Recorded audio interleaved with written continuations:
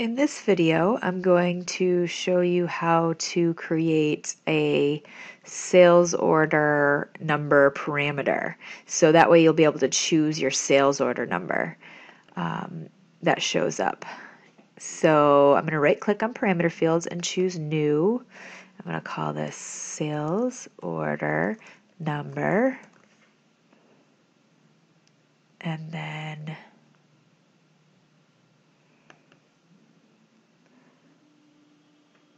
you can drop down and make this dynamic.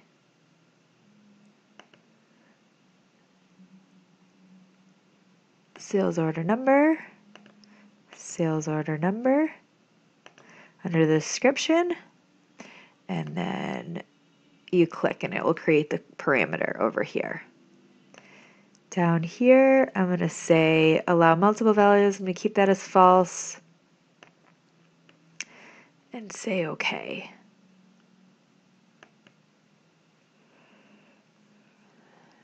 Now I'm going to go to my select expert. Here I was going to create here, I'll show you how you create this, say new, and then you want to choose sales order number is equal to, drop this down, and then you want to choose your parameter. Say OK. And now if you run it, preview,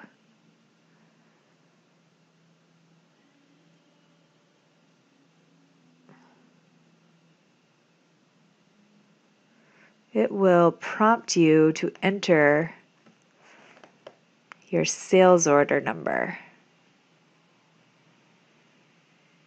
And I am going to choose